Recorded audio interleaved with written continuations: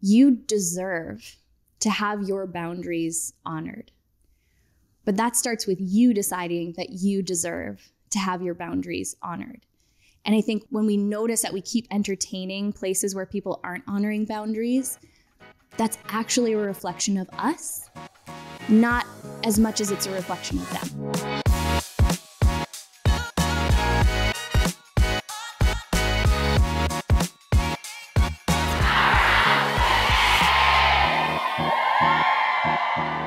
All right, friends, we are still in the gap.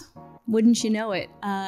Is kind of the moral of the story is the gap is a place where you really just have to find a cozy little resting spot to allow the transformation to occur when you're on this journey of leaving one identity. You know you aren't that same person that you were 6 months or a year ago, and you can see where you're going. But you're in this middle part where you're still integrating a lot of the lessons, a lot of the things you need to learn and unlearn in order to fully embody that version. And I think what's so interesting about the gap is the part that I always wanted to rush through was this middle part. I wanted to rush to the end goal, but I didn't take the time to fully sit in the gap long enough to let the lessons and the things I was learning and unlearning kind of like sink in at a cellular level. I almost imagine like when it rains and when it's like a really heavy rain, that moisture takes a while to soak into the soil and make it more fertile, more ready for new growth. And that's kind of what's happening in this season. But I want to talk about a really important element that came through in a lot of the questions that you submitted, those of you in our text community who answered my call for questions about the gap. And it revolves around this theme of why boundaries are so important, especially in a gap. Boundaries are important always. I think boundaries are a love language, and it's also a place where we can really quickly see where some of the old patterns really have a hard time going and saying goodbye. Boundaries and my inability to hold boundaries and reinforce them often show me it's like pointing to a deeper root belief about myself, a deeper root belief about other people and my relationships that once the boundary is in place and once I do that inner work to really stand strong in it, it often reveals what relationships are meant for me and going to come with me into this next chapter and those that aren't. So if you're someone who, I know we just talked in the last episode about outgrowing relationships, if you're in a place where you're like, gosh, I just don't know, is this a relationship that is supposed to come with me into the next season? A lot of times setting a boundary and noticing how another person interacts with that boundary is a really very clarifying experience. If you can be grounded in why the boundary is important and why it's necessary in order to reinforce this new direction that you're going in, and you can hold to it no matter how uncomfortable it makes other people around you, no matter how uncomfortable it makes you. I mean, I feel like I'm usually the one that's the most uncomfortable with a new boundary until I have a little bit more time and experience really holding to it. So I want to talk a little bit about why boundaries are so important in this season.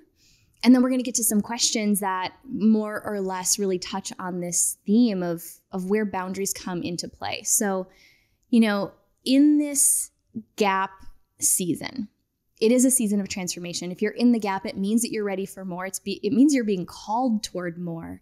And the intensity of the gap, the length of the gap is really going to be determined by the level of transformation that you're calling in. So if you're like in it and it is really uncomfortable and you are shedding some big things and you're having to set some pretty big boundaries because you realize you went way too far or were way too relaxed on things that actually do matter to you, this is going to feel intense, but it's also going to call in the level of transformation that's equivalent to the level you're willing to withstand this discomfort right now.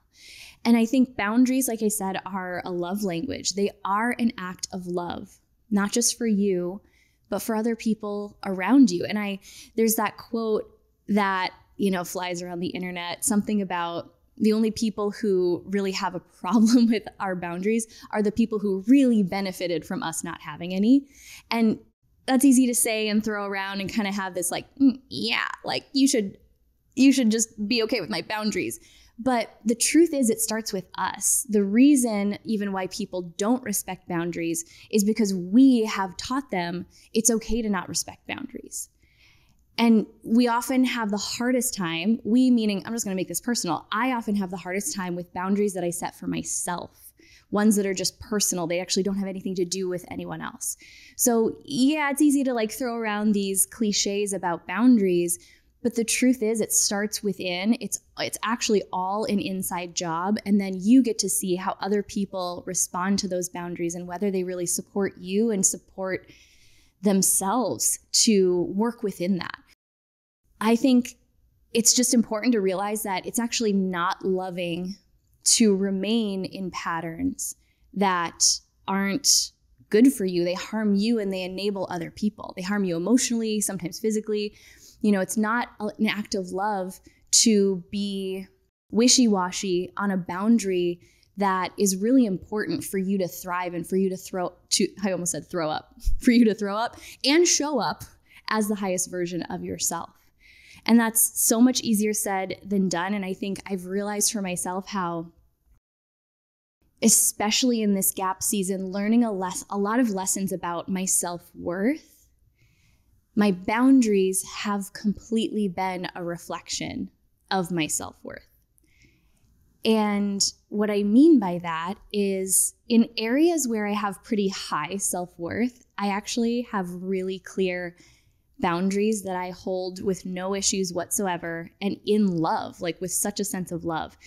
And then in places where I realize, oh wow, my self-worth was really kind of tied up in how someone else was responding to me or in this dynamic, my boundaries aren't as firm. So I think it just keeps coming back to this lesson that if we're willing to see all of this, everything that happens in the gap as a reflection of where we have some really big opportunity for growth, then even boundaries and where you struggle with them can show you and just point this neon sign to where you have a huge opportunity for growth if you're willing to step into it. So boundaries for myself have really been a reflection of my self-worth. And I wrote this down. This was one of those 2 a.m. thoughts when we talked, I think we talked in another episode about, or maybe been the fear episode where we talked about the 2 a.m. anxiety thoughts. So one of my 2 a.m. thoughts, it wasn't anxiety driven, but I was thinking about this episode. This is what my 2 a.m. self wrote down, that you can have boundaries and not have self-worth. Like it's actually possible that your self-worth isn't really where you want it to be. And you can set a boundary and maybe that'll work and maybe it won't. But I don't actually think you can have true and deep self-worth, like an actual connection to your own worthiness and not have boundaries.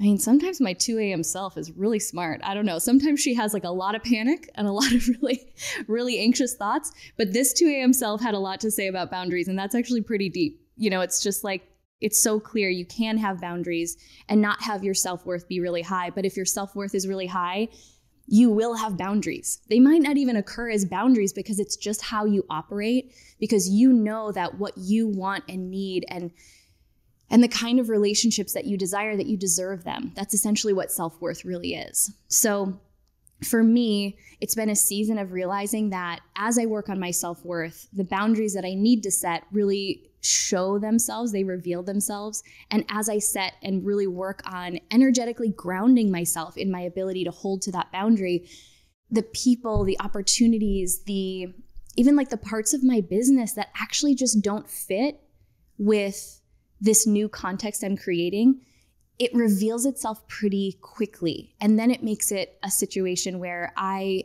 now get to step into the uncomfortable action of, ending a relationship or moving on from something that actually just doesn't honor my boundaries as I've grown in my self-worth. So it's important to say before we really dive into these questions that you deserve to have your boundaries honored. But that starts with you deciding that you deserve to have your boundaries honored. And I think when we notice that we keep entertaining places where people aren't honoring boundaries, that's actually a reflection of us, not as much as it's a reflection of them. It's more a reflection of how we view ourselves and whether we're willing to sometimes make the harder decision, which is to go no contact or completely walk away from a situation where boundaries aren't being upheld, but you deserve to have your boundaries and your needs met. But it starts with you deciding that. So let's dive into some of these questions, because I think there's so many cool little nuances to what boundaries really reveal and where they're appropriate. When I was thinking about how I've really used boundaries during this gap season, I've used them as ways to reinforce how I'm committed to showing up in this new season. So boundaries could be around habits. It could be around creating accountability with people who I know will hold me to these new habits. It's also a way to reinforce what you won't tolerate anymore. And I think that's a really important one, especially as you grow in the self-worth journey and you realize there's just certain ways of being interacted with in your personal life or really in your business as well, where it's not okay with you if people don't abide by contracts. It's not okay with you if they contact you out of business hours. It actually just doesn't work for you. So it's a way to really reinforce what you will and won't tolerate. And boundaries really are only as good as our willingness to uphold them. So when we think about boundaries, you guys had some amazing questions that really tie into this. And I'm going to dive into the first one that was submitted by Klein Leonard. I love her, one of my fellow Midwest girls. Klein said, I've done the work to regulate my nervous system, but I have friends that haven't. I love them, but it can be really stressful to be around them for long periods of time. I feel you, okay? Whether it's friends, family, or just people in the grocery store who are really unregulated, especially when you're new on this journey of regulating yourself, it can feel really intense to be in energy that reminds you of the energy you just really kind of worked to remove from your personal little bubble. So our question is, how do you navigate distancing yourself from outgrown friendships? And if you need space, how do you tell them why? Do you kind of just go without telling them? Do you set a boundary? Do you have to explain? And I love this. It's kind of like another layer of what we already talked about with outgrowing relationships. But this is one where I want to kind of talk of the nuance of maybe people that you do want to keep in your life. You don't want to completely outgrow that relationship. It's kind of that gray area of, well, let's see if this relationship can actually work within this new energetic framework that I'm creating for myself, especially if you're working really hard to regulate your nervous system. And then you go back into environments where, I'm thinking specifically of family, let's say like family dynamics, which are so ingrained in, why we're wired the way that we're wired. It can really start to trigger those old patterns again. So maybe for a time, it's actually in your best interest to limit the amount of time that you're going back into those environments. So what I'm saying is you might find that in the beginning, as you are really regulating your nervous system and you're kind of still working to find your home in this new energetic balance, you might need more boundaries in place. Whereas as these new ways of operating and just as you heal more, you might find that you can dip into environments that normally used to trigger you and they just don't as much anymore. But I think that it's a really important awareness to say like, wow, now that I've regulated my nervous system, I realize that when I'm around certain people, I don't feel the way I want to feel. And I think it can kind of go one of two ways. For me, it typically starts by just kind of naturally distancing myself, not really needing to have a big conversation about it, unless it's a place where, like, let's say it's an office environment and you realize it's not healthy for you to work in that office anymore. You probably need to have a conversation with people to renegotiate that agreement. But if it's, friendships, or if it's things where you just start to realize, gosh, what we used to hang out and do, like, let's say we used to drink wine and watch The Bachelor and gossip about people. And you're like, yeah, that just doesn't really fit the person I want to become. And you start to distance yourself. At some point, you might find that it's more awkward to just not have the conversation than it is to say, hey, I have really been working on myself. And I realize there's some things I really want to change. And in order to do that, it's going to require me to just adopt some new habits. And I realize that, like, I don't know how you guys feel, but for me, when we're in these environments and when we're like gossiping about people or, drinking wine 5 nights a week, I actually don't feel as good. So you might notice me just choosing to do different things. It's not about you. It's because I am really working on how I want to feel and creating the life I want to live. If anyone, is interested in catching a workout with me after work instead of, going to the bar, hey, I'd love to connect in that way. And I think when we are able to just, it's almost like advocate for ourselves and what we need and let people know, hey, this actually isn't about you. You might feel that there was this energy shift. It has less to do with you and you didn't do anything wrong. I'm just choosing something different for me. And here are the things that like I want to connect over now in this new season. And if you also want to connect in those ways, amazing. Here's where you can find me. Here's the workout class you can find me at. Or let me know if you're up for a Saturday morning walk that we can get up bright and early for, because we weren't staying out all night on Friday. And I think just knowing that that's going to, kind of like we talked about in the episode about outgrowing relationships, you changing is going to shine a light for some people on why they're not changing. And it might trigger some stuff for them, like feeling judged by you or you saying that, okay, well, you're not drinking anymore. And people can make that mean that you're judging them for drinking. Just allow yourself to be misunderstood. You don't really have to over-explain yourself other than to say, I want something better for my life, and here's what that looks like. And I love you. I just realized like I've got to change some habits and I've got to change the energy that I'm around if I really am going to step into the person I know I'm meant to be. And kind of like I was saying in the beginning, I think when we set those boundaries, notice how people respond to them. And that's usually an indicator of how much energy to continue investing in that relationship. And that's so hard. I wish I could say that was easy and just, cut people out. Listen, again, I'm from the Midwest, Klein, you are too. So it's easier said than done because we don't actually see this modeled in, especially in cultures and in places in the US where it almost like goes against the cultural norm to grow and to evolve and to allow your relationships to evolve along with your personal evolution. You're going to feel like a weirdo. You might even be called things behind your back. But I know that you also have started to cultivate the environment of people who are going to champion your growth. And anyone out there who's listening to this, who's like, yeah, I feel really seen. No one around me is championing my boundaries. So then it makes me wonder, like, is there something wrong with me? Am I a bad person? Just know that there are others out there who will champion your boundaries once you really commit to them and commit to finding new communities where, Powerhouse Women, that's exactly why it exists. Find people who are on the same path and are going to normalize the process that you're going through because it can be tough. And setting boundaries can be like the onset of that loneliness feeling that can come with the gap. But it also makes things really, really clear. And there is just beauty in that clarity of understanding who is and is not meant to be on this next part of the journey with you. I feel like Shauna's question, I don't know how to pronounce your last name. I'm not even going to attempt it. It starts with an H. And Shauna really was kind of like adding to this question that is kind of now talking about like some of our more intimate relationships with, say, like a spouse or a partner. This could even come down to like family, just the people who are really close to you. And her first question is, what are some tips to overcome old habits, stay the course of stepping into the best me? But then how do you set and hold boundaries with someone like a spouse or a partner, someone who's really close to you, who maybe they say they support you, but their actions are contradictory?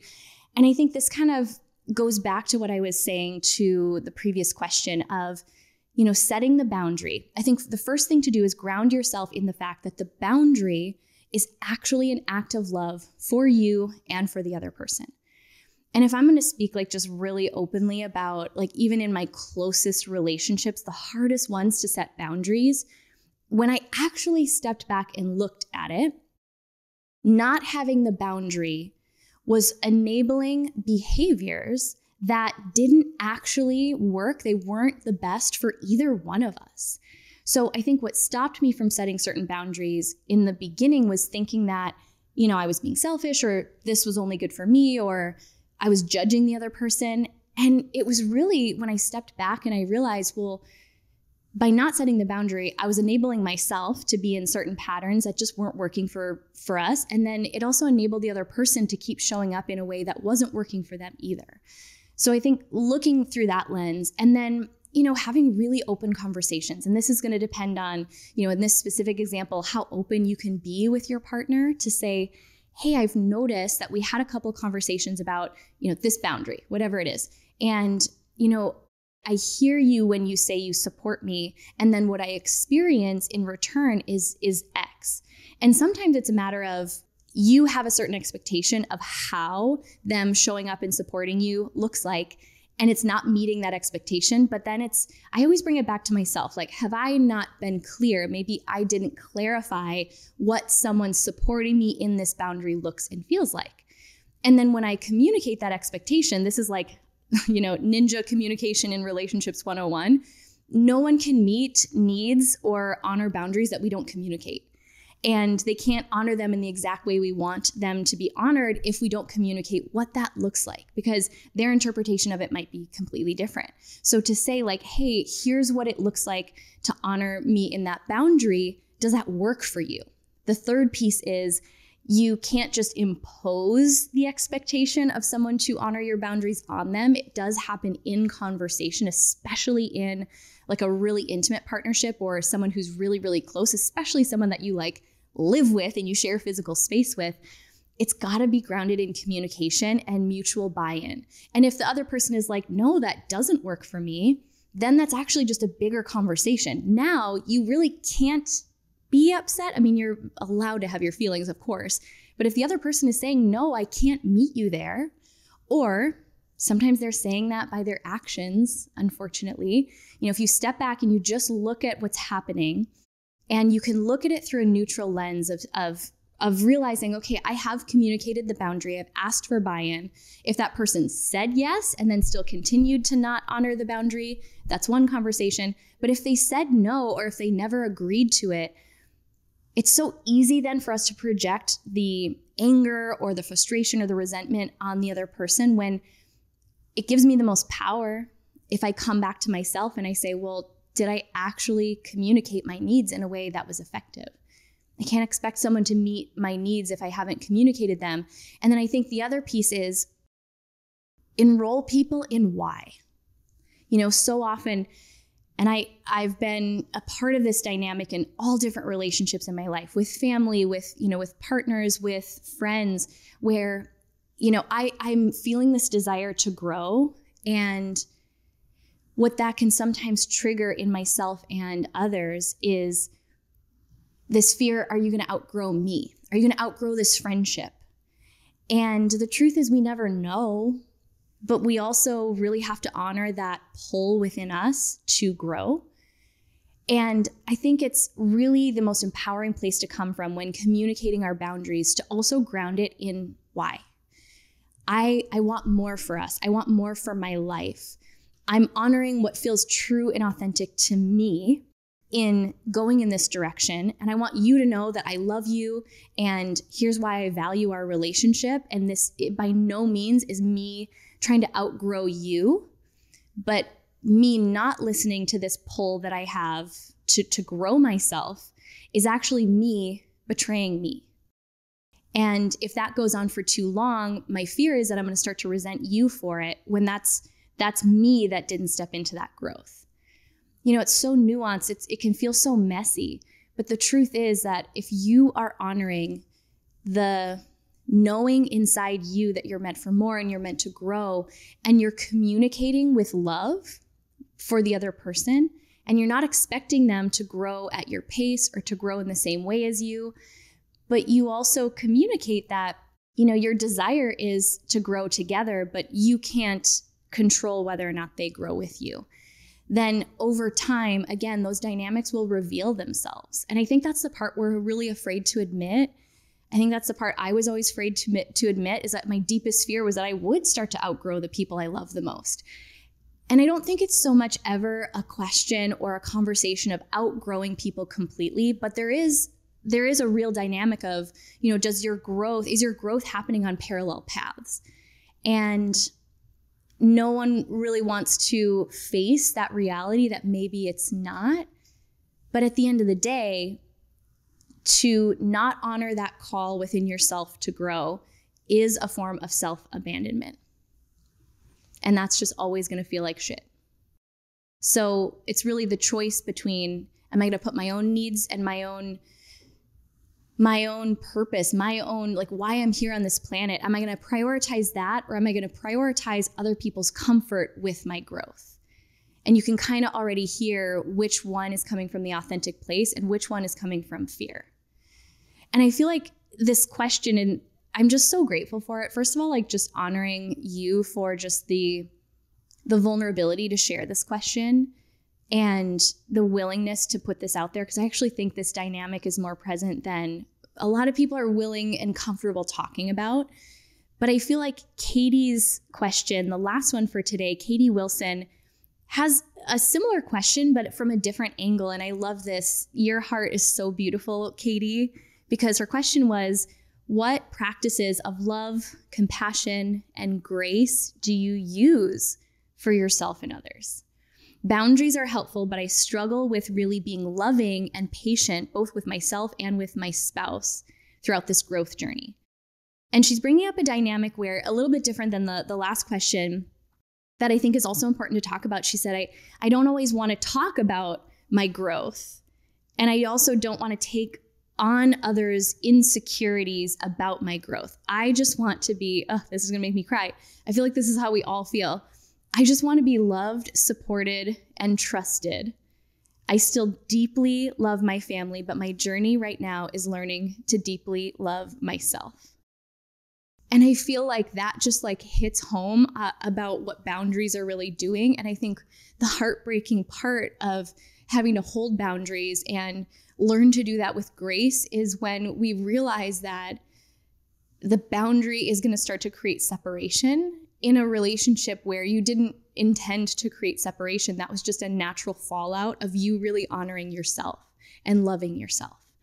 And so I think where the grace and compassion comes, there's actually, what's been so beautiful for me in this season is that as I've been on this journey and as I'm bumping up against these same questions, I mean, every single question that I've read from all of you are questions that I have sat with myself in some way, shape, or form. And this one about like grounding yourself in compassion and grace has been a really big lesson in this season. And I think number one, in order to actually get to compassion and grace and love, I had to honor the very real feelings that didn't feel like that at all. So I don't think we can bypass anger, resentment, frustration, both anger with ourselves, anger with other people. Maybe there's anger around boundaries that have gone unrespected or disrespected for years. I don't think you can actually ground yourself in compassion and grace unless you're willing to go through the darker emotions in order to get there in an authentic place. So allow yourself to feel any anger, find healthy ways to process through that. Find healthy ways to support yourself, therapy, a friend, an outlet where you have a safe place to express anything that feels other than loving.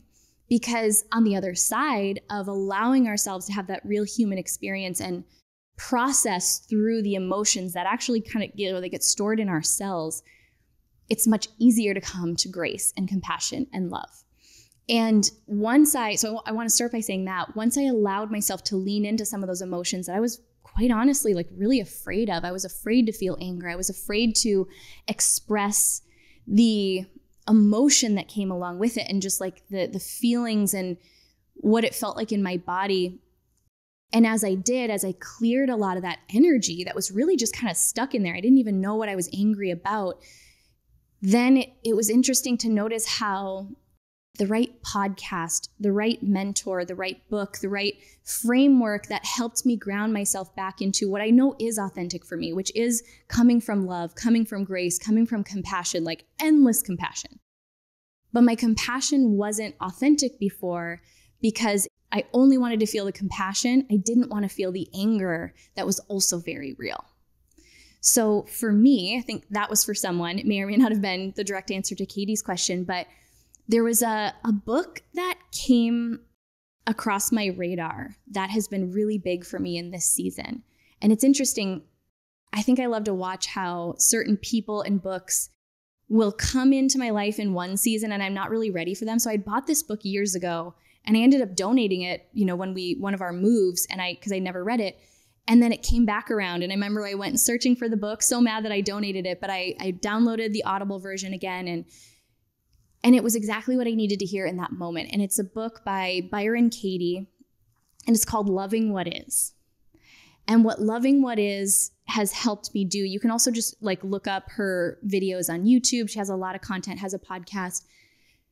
But what it is it's this framework to really self-assess and really question our thoughts. Because our thoughts and the way we perceive other people, the way that it's like the way we fight against what is actually the source of all of our suffering. So, wishing someone were another way. Well, I'm the one causing me suffering by not just loving what is, loving the current reality. And it's like my frustration, this tug of war with wanting to change it, that actually is the root of my suffering. And the suffering is what I'm trying to alleviate. I just think that the answer to my suffering ending is this person changing, when it's not, because that's me giving away my power, handing over my power to if you would just change, then I could be happy. And you can hear in that that's not how it works. I'm happy. I'm the source of my happiness. I'm also the source of the opposite of happiness, right? I'm the source of my suffering. So Loving What Is by Byron Katie, or just looking up her work in general, was really, really powerful. And then I think the other piece of it is just open communication. Again, to the extent that you're able to with this loved one in your life, explaining the why, even just explaining. And I think what I hear in Katie's question is almost there's been these seasons where I don't even really know how to explain what I'm learning about myself. I actually just responded to a text from a friend before we started filming, and the friend was like, "Hey, I sent you a text checking in." And I realized it was one of those, I thought I responded, but I didn't actually respond. But then the honest response was, "Hey, quite honestly, right now, the simple question of someone saying, 'How are you?' is actually such a hard question to answer, because it changes. And I don't actually even sometimes know how I am, because I'm just feeling a lot. And so just being really honest, to the extent that you're able and willing, being really honest about, especially if you're not okay, and if you're processing some really big things, and if you just need space. I think a lot of people are willing, and so endlessly willing, to give us space and time to process if we just communicate, "Hey, I'm processing some really big things right now, and maybe you've even picked up on that in my energy. I just want you to know, I am okay. It's not about you. I'm just really sitting with some big emotions, and I would love to talk about it when I'm ready. I'm not ready to talk about it yet." And I think giving ourselves kind of that in-between version of what open communication looks like, that we don't necessarily always even know how to explain what we're going through or what we need. We don't even know how to ask for that. And just giving yourself permission to say, "I'm sitting with some big things right now, and I don't even really know how to explain it, but I want you to know I love you, and that when I'm ready to talk, I will reach out." And just letting that be okay, that sometimes that's the boundary I need to set, is I want to be honest. Life isn't all sunshine and rainbows right now, but I also am not ready to talk about it. So just letting you know I'm kind of in it, and it means the world that you checked in, and I may not have a lot to share and contribute back in this moment, but I do love you. And when I'm ready to share, I will reach out. And that has been a new practice for me, because it doesn't feel authentic to just pretend I'm okay right now. A lot of days I haven't been okay. And I've just been sitting with some really big transitions and emotions, but I also don't feel ready, nor do I feel I owe anybody an explanation until I am ready to process with people. And that has really worked for me. So, just know that most of us will start to sense where we need to set a boundary. And then I want you to just notice what fear, what doubt, what patterns of thought show up in the aftermath of the realization. When you realize, gosh, I think I need to have this conversation, this really direct conversation, or set this boundary, or just communicate to friends, "Hey, I'm just going to be a little bit less available. I'm in a cocoon season right now. I'm healing." And just let that be okay, that it might feel uncomfortable to do so, but it might also be the access to the deeper healing that you really want to do. So I'm still learning about this. I'm sure we'll talk a lot more about this. Boundaries are just like such a deep and nuanced topic, and they've been a huge part of my healing journey. And it sounds like for a lot of you as well. So if nothing else, I want you to take away from this that you don't need my permission, but if you need someone to expand you in the area of boundaries and remind you that you do deserve to have your boundaries honored, but you can't expect someone to honor a boundary that you aren't communicating, that you aren't honoring yourself, and that at the end of the day, boundaries really are an act of self-love, and they're an act of love for the people around you, even though those people around you might not see it or feel it that way. It really is. And if you're setting boundaries right now and you're meeting yourself in the midst of whatever your relationship is with boundaries, especially if it's one that you're like, wow, I just really have a hard time setting them and holding to them, that I just love you so much. And I'm so proud of your strength and your courage to go down this road, because I know for myself just how transformative it has really been.